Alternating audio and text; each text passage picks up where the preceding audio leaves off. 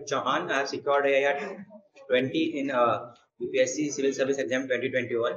This was my third attempt, and my topic for speaking today is the importance of newspaper reading. So there are two important things regarding this. First of all, why to read the newspapers. So many a times I've seen people who skip newspapers. So newspapers form a very important part of your strategy, and content enrichment is one of the things that plays an important role, and that comes from newspaper reading. Secondly, the thing comes is that how to read the newspapers. So how to read the newspapers is regarding not dwell on the newspaper for many hours, as I have seen people spending nearly 4 to 5 hours on newspapers initially. So your reading of the newspaper should be such that you read a newspaper, you read an article, then whatever is important from that article from your mains part, syllabus of mains should be well known to you, and whatever portion from any article, even a single line, a data or a fact, whatever is important, you take up that line from the newspaper and you add it to your notes.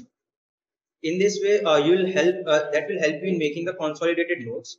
And at the end, when you will have all this data with you and all these reports, facts, government schemes, so that will help you in adding something to your mains answers that will set it apart from the answers of rest of the people. Many people, what they do is that they read some materials, monthly compilations and all, and they skip the newspapers. So I believe that that's not a very good approach.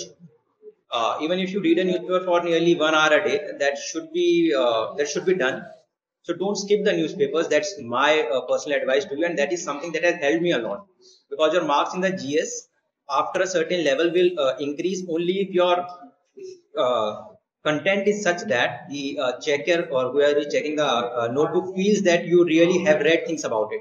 And that is a thing that will come from newspapers, especially in GS2 and GS3 papers, polity, economy.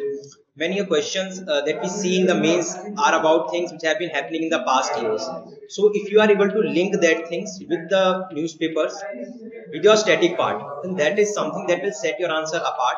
And I believe that this is a strategy that has helped me score 451 in my GS 1, 2, 3, 4 papers. So I cannot emphasize more about the importance of newspapers, and I believe that whoever, all the aspirants, those who are watching this, they should inculcate the habit of reading newspapers, and that is something that will help them. Thank you.